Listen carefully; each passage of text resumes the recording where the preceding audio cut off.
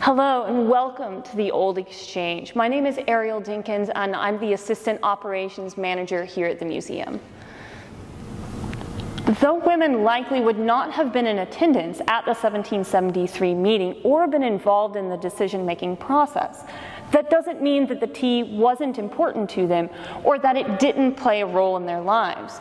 Women occupied a share of the marketplace, purchasing household goods and supplying everyday needs for those households, which means that women's participation was essential in the boycott.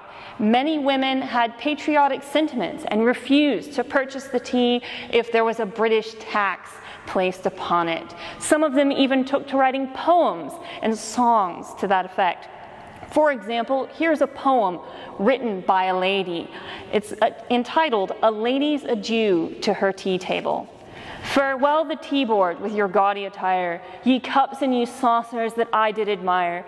To my cream pot and tongs I now bid adieu, that pleasures all fled that I once found in you.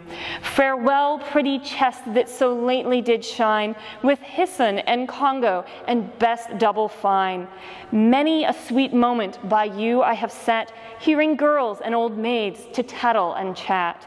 And the spruce coxcomb laugh at nothing at all, only some silly work that might happen to fall. No more shall my teapot so generous be in filling the cups with this pernicious tea.